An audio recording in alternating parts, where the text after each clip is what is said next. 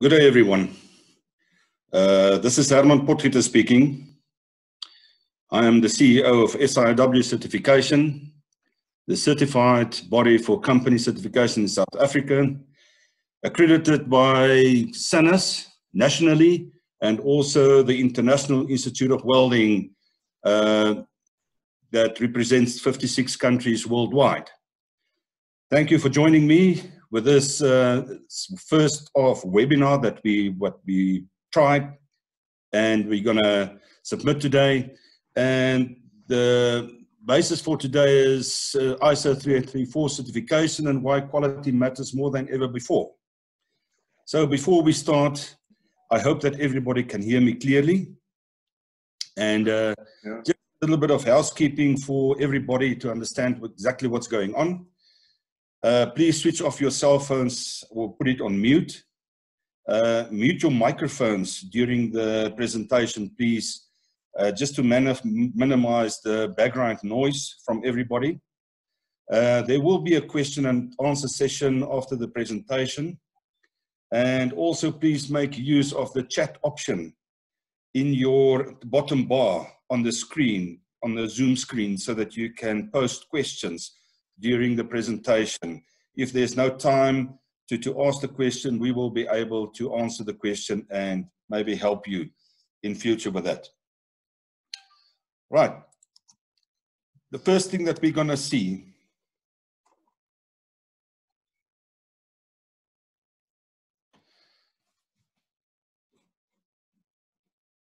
everybody's no, it's about safety. So SIW certification realizes the impact of COVID-19 today, that is having a big influence on our businesses and currently in South Africa and worldwide, and are holding these webinars to assist and help during this time.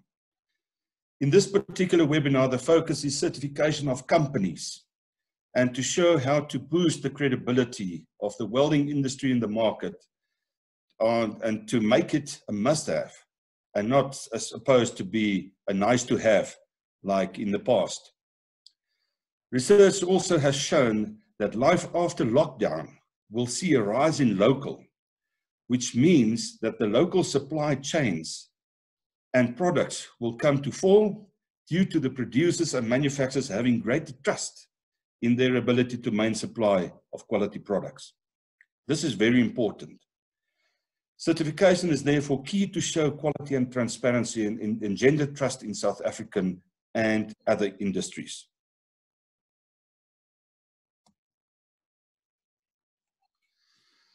Why do we promote the ISO 3834 in South Africa? A few reasons why I feel that the ISO 3834 certification can have a major impact in our local industry and to be able to compete with the first world countries worldwide, and why we as South African Institute of Welding Certification promote the system is to improve the safety and quality of welded products. That's the bottom line of the ISO 3834. Secondly, to enhance the use of our local industry in manufacturing and maintaining of equipment and production plants. Very important, maintaining. We sit in a scenario nowadays where we have to maintain plants that's over 30 years old, and we have to get to a level of competency to get those and to keep the welded products and the weld industry on that high level. Thirdly, I think one of the most important reasons is to improve our credibility in the export and local markets and grow the GDP of our country. A very important aspect of ISO 3834 is the building of quality into the product instead of inspected into the product. In the past that I can remember of, there were numerous situations where the product spent more time in the inspection area, where it's been allocated in manufacturing areas. There was a dedicated inspection area where the product was inspected, and it spent time in that inspection area longer than it spent time on the manufacturing line because of all the defects that was detected during the inspection time, and then the repairs and adherence to the certain quality requirements that was put on the table and that was agreed. As an example, you can see two pictures at the bottom of the slide. Both welds are unacceptable. With the weld on the left, very obvious because it's visual. You can see everything. You can see the spatter. You can see the quality of the weld. And on the right, there will be a weld that will, on face value, be acceptable to most of the inspectors, most of the people. And they cannot detect the lack of penetration and fusion on the bottom of the weld, below the weld rand at the top. What is the situation in South Africa today? The question has been asked. The AIS is involved. So where does it fit into the whole ISO 3834 scenario? Currently, the pressure vessel industry has to comply with the PER, as you know, the pressure equipment regulation, and also to related safety standards such as SANS 347. Now, everybody talks about these two specs or the two standards. SANS 347 is the categorization and conformity assessment criteria for all pressure equipment. And I don't know if you know and see and hear about the Cat 1 material, Cat 2, 3, and 4 material. This is where the SANS 347 is playing a big role. It's by categorizing the vessels in a certain category of criticality and safety. According to the latest SANS 347, which was approved in the last quarter of 2019, the manufacturer or company has to be ISO 3834 certified as one of their mandatory requirements, where this was only an optional requirement in the past. And this is why it's another reason why the ISO 3834 has been seen as a major factor in producing quality products, especially in the safety critical component field.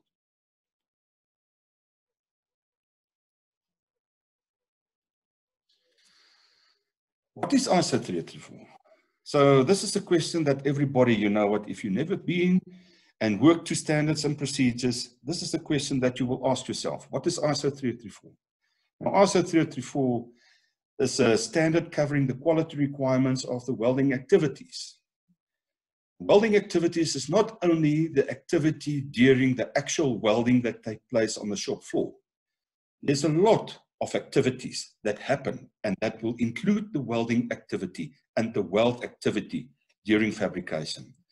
And these welding activities also have to be managed. And this is why the ISO 3834 standard has been developed.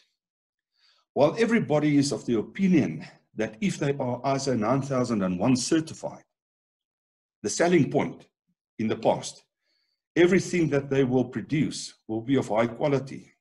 Unfortunately, that is not the case. And a lot of people will understand that. ISO 9001 is a quality system, and it regards welding as a special process. And therefore, it has to be controlled and managed in a specific way.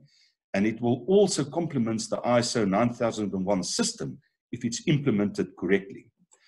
To be able to produce acceptable product, certain checks and balances have to be applied during the manufacturing process to ensure that the product that is manufactured complies with the necessary requirements set during the agreement between two parties. If this is implemented and maintained at the necessary standard and level, this is exactly what the ISO 3834 will do for you. It will give you a quality product.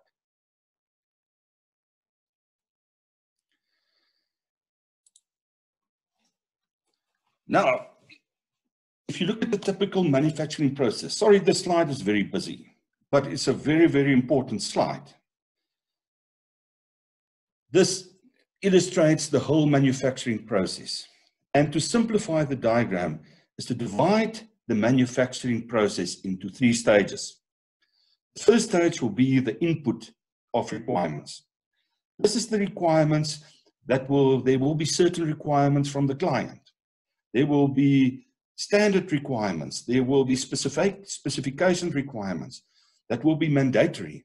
and which has to be highlighted during the tender processes and the tender stages, right at the beginning of the project, not halfway through the project, not at the end of the project, but right in the first instances and the first quarter of the start of the project. The second stage, that will be your area where you can see the management responsibility, resource management, manufacture of welded product, and measurement analysis and improvement.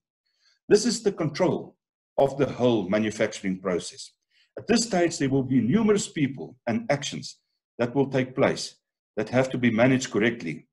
And that is typical on the workshop floor. From supervisors, welders, inspectors, inspection companies, outsourcing to subcontractors, everybody will be in this area, and that will fit into the stage of the production.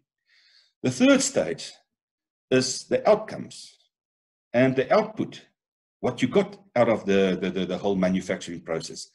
Is the client, the first question that you can ask yourself, is the client satisfied?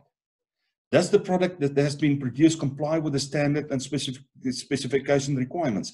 Very important, because there's manufacturing standards that require certain things, and you have to make sure that you comply with all these specifications and regulations and requirements. So all in all, this whole slide is basically a compression of the whole manufacturing process. And to me, it's a very important slide, especially the input. This is where you basically the foundation, put the foundation. I've got the foundation for a good project. If you don't know what you want, it's very difficult to get to the right outputs at the end.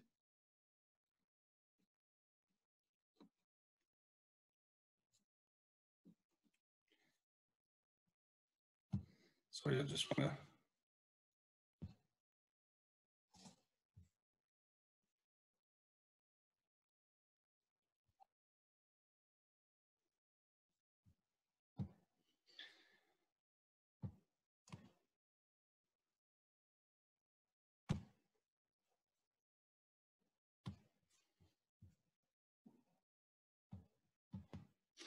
Sorry for that one.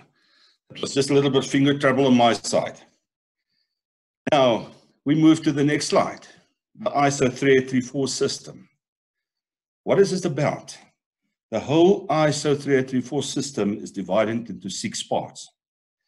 And in this 6 parts, they cover 3 levels of control.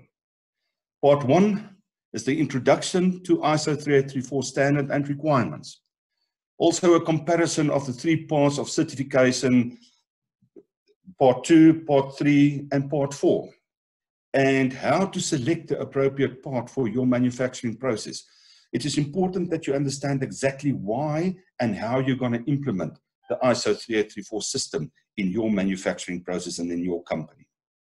The part 2 is comprehensive quality requirements. These requirements covers the manufacturing of safety critical components, for example, pressure vessels, pressure equipment, and nowadays certain critical railway components. Part 3, standard quality requirements, covers equipment such as structures, bridges, like the picture behind me. It's important. It's also safety critical, but this is not as critical as pressure vessels. So, and it is almost the same as part 2, but there's some kind of leniency in the part 3 if you look at it and you compare it with part 2. Part 4 covers products where the criticality is almost non-existent and covers high production products, mostly automated, for instance, automotive parts, where the first of a kind will be accepted and approved in a production line. It's difficult to take each and every component that you're going to manufacture off the line and look at the weld. So this is where you, as first of a kind, accept what your settings, what you put on, and this is why 90% of the time this is automated. Part 5 covers the standards and specifications which are necessary to conform to claim conformity to quality requirements of ISO 3834. if you work in ISO 334, and if you look at the standard, there's a lot of references to other standards and ISO standards. And this is where, in part 5, you will get a list of all these standards and specifications that you can reference to and what you can look at while implementing ISO 3834. And then lastly, part 6 is basically a guidance document for the implementation of ISO 3834 system. Firstly, as a standalone, if you're a small company and you want to use it as a standalone, you can take it as a standalone because it will give you all the quality areas. If you look at part 1 and you add and combine part 1 with the part that you want to look at, you will be able to use it as a standalone system. Or you can use this as an integrated quality management, a part of an integrated quality management system that's already exists at your company. Then the following areas will be assessed during the certification process. And there are basically 14 elements covered in the ISO 3834 standard, which covers the manufacturing process right from the start, from the tender process of the project, up to delivery of the final product, and the necessary documentation that have to be delivered that has been agreed between the manufacturer and the client. So it's a full circle of manufacturing that you get. And in these 14 elements, you can see that we're going to cover subcontractors. What is about the subcontractors? So subcontractors has to work to the same standard as you as the main contractor. But fortunately, they don't have to be certified to ISO 3834. You, as the manufacturer will be the responsible person, and you have to make sure that they adhere to the ISO 3834 part of the requirements of that specific part. We look at welding personnel, the welders that has to be qualified, welding procedures that has to be set. Welder qualifications that has to be done correctly and be approved by appropriate personnel. We look at inspection and testing personnel. What does it mean? When you do inspection and testing at the company, how do you manage the NDT company coming into your premises? What is the questions that you have to ask the person? You have to ask him and make sure that the person that's going to come and inspect your components and products are certified, they're qualified. So there's certain things that you have to ask, and you have to you have to know it. You have to look at the welding consumables. You have to look at the parent materials. Then, very, very important, you have to, during the inspection and testing process, and the actual welding process that's going to take place on the shop floor. Unfortunately, that will be the only traceability that you can go back to once the product is in service. Should there be anything, and should anything happen to the product in service, you can come back to these traceability documents, to this actual performance parameters that you measured during the manufacturing process, to be able to see, is it a process problem, or is it just an incident or an accident that occurred during service. Then we look at things like calibration and validation, identification and traceability, very important. The only traceability that we can look at, and what we can and what we try to see, is typical weld maps. If you look at your pressure vessel fabrication, there will be circ welds, there will be long welds, there will be attachments all over the vessel. And these things will have a number and a map to it. And we will be able to tell exactly what happened to each and every component that's been welded. And then lastly, there's quality records. We look at the quality records, and the quality records are basically a summarizing and a summary of everything that happened during the manufacturing process. That's on paper, that you can go back to, that if and should there be any problem, you can start doing re-engineering from that point onwards. Then, how do we certify companies currently. If you look at the flow diagram, this is basically a step-by-step process of the certification process that we as the SIW certification is following. The yellow areas indicate the responsibilities for interventions from the client side, where they have to look and what they have to do, where the green areas indicate certain certification actions by the certification body. That will be SIW certification. You will also notice that SIW certification undertake to complete the certification process within 1 year from the moment of formal application by the company. And please, everybody asks the question, how long will it take to get certified? It depends on your process. It depends on your documentation that you've got in place. If you got all the documentation in place, if you've got your procedures in place, if you've got everything in place that we need to look at, certification will take far shorter than the 1 year. It can be done in 4 weeks. It can be done in eight weeks. Easy. And then there will be an annual surveillance audit around the same time when the certification was approved initially, and then every 3rd year recertification will take place. So if you look at it, you will get the certification, there will be 2 annual surveillances in between, and there will be recertification. A question also then came up. What is the cost? The cost of certification depends on the company size. We determine with your proposal and with your application, we will be able to see if you're a small company, a medium company, or a large company. Small company means 1 to 4 welders, 5 welders. Medium company means 5 to 10, 15 welders. Large company means more than 15, 20, 100 welders. That's large companies. Multiple workshops, those type of things. That is how we're going to then look at your application and the cost. A very important slide. The ISO 3834 certified company. What does it mean today in the industry? One of the most important words that come to the front is trust. As an ISO 3834 certified company, the main objective is to be trustworthy and to convey the message of reliance, sincerity, competence, credence, assurance, commitment, and integrity to the manufacturing industry.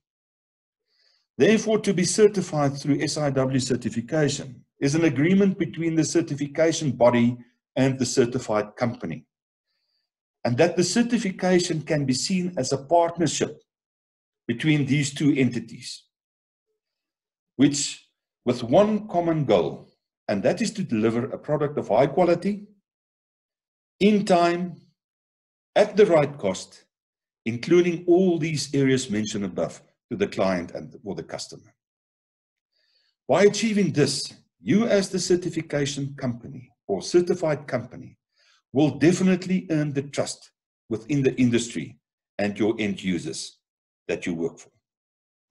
This is, to me, is one of the most important slides, because this is where sometimes everything falls flat. As you get the certification, and after the certification, you get into that mode of, you know what, everything is fine now. We can carry on as we carried on before.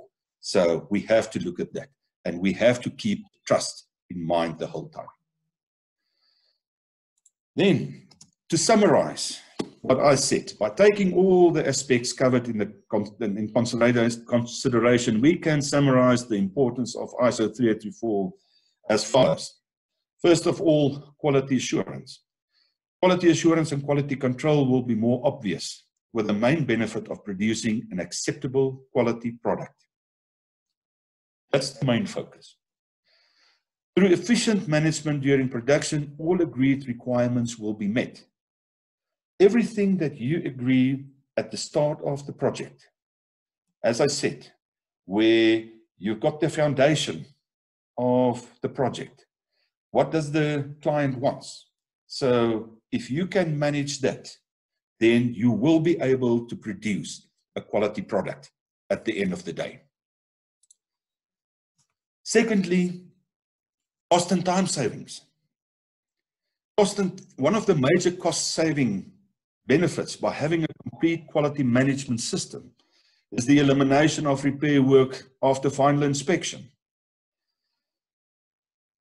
These manufactured products, if you have to do any rework on them, can cost you up to 3 to 5 times the initial production costs. Nobody look at that. Everybody says, no, we can repair that, do that, do that. If you take all the time spent onto these repair work and rework time and rework cost, it will cost you 3 to 5 times the initial cost of production. The possible gaps and miscommunication between the quality department and the production department can be avoided, as there will be clear instructions and procedures to follow. This is one thing. There's things to have and things to produce. If the people can see and they know exactly what the other want, then we can have a total product. The outsourced component to subcontractors can be managed more efficiently, as the requirements will be understood and managed by all parties involved.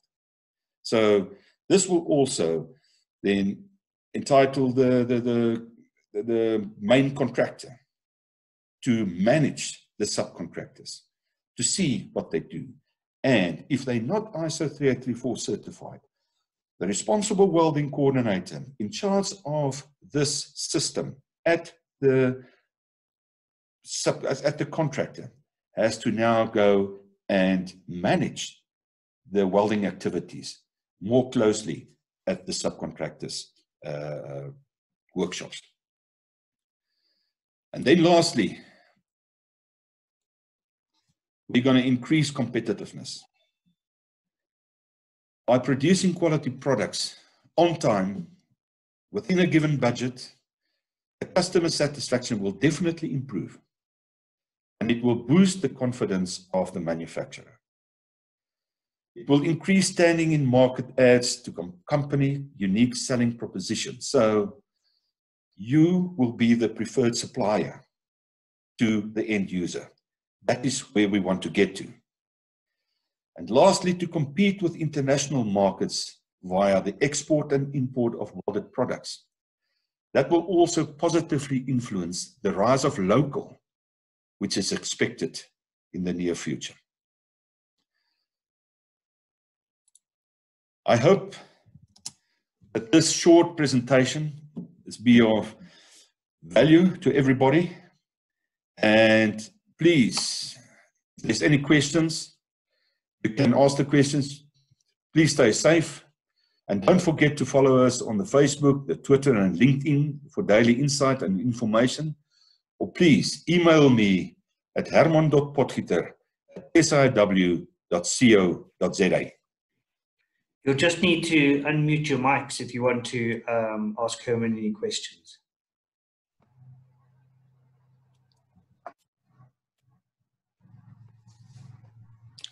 Hello, John. Hello, Herman. I would just like to have a quick question with regards to the companies that are already certified 3834.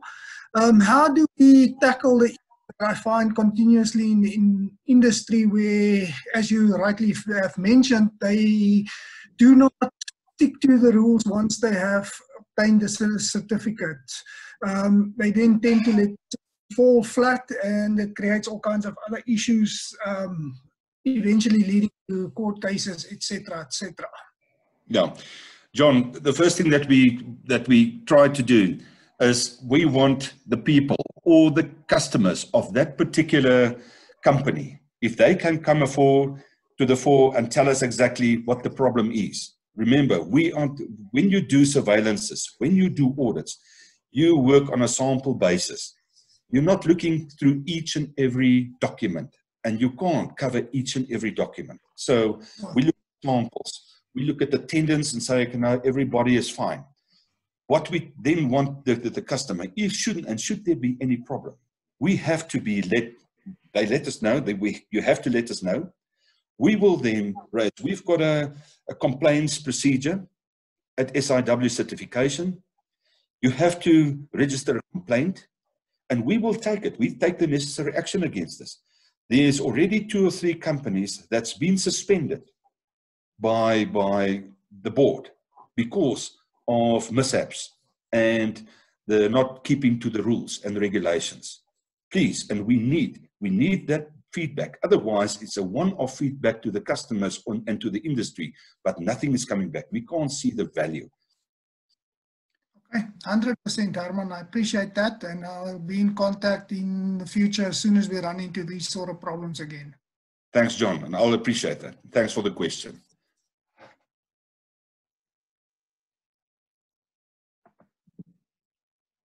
Anybody else?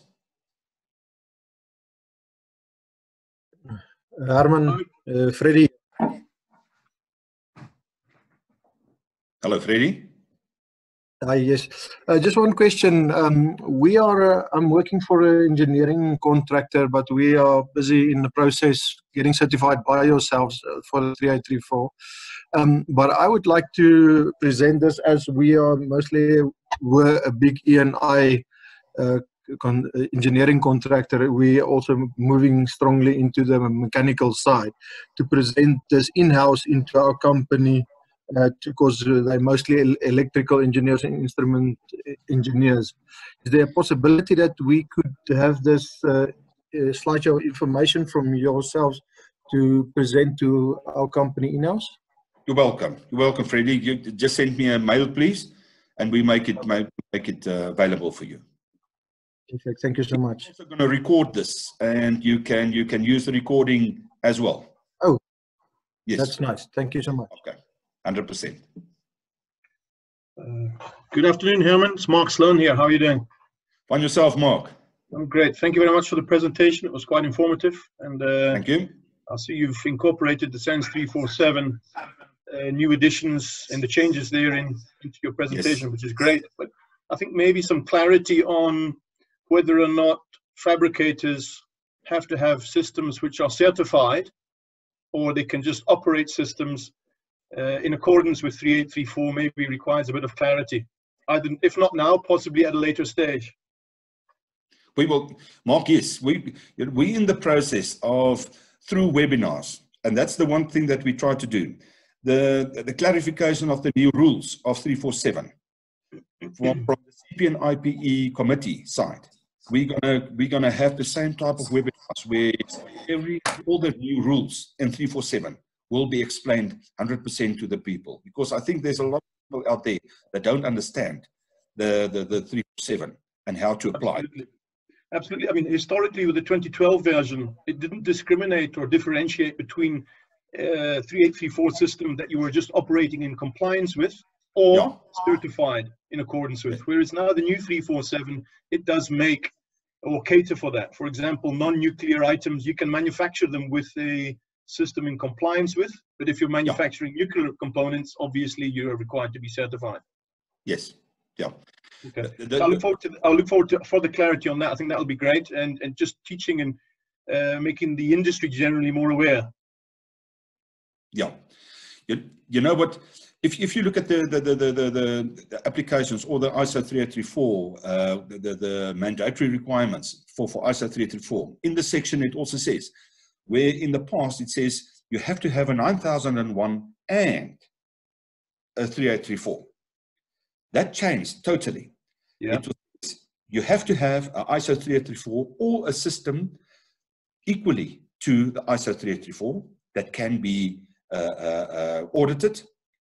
And at the bottom it says 9001 will only be effective for the companies where welding is not the major part of the process. This is how they distinguish the two now. Okay. Okay. If I can just ask a second question, Herman, the last one.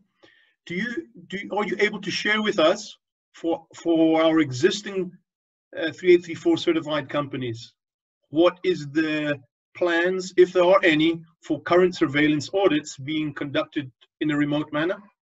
Yes, yes, we will definitely do that. We already put it on the, we send an email out to all the ISO 3834 companies and said we will let them know of the new processes and manner how we're going to do the surveillances. If it's remotely, there's certain documentation that you have to present to us so that we can do a desktop review and so forth.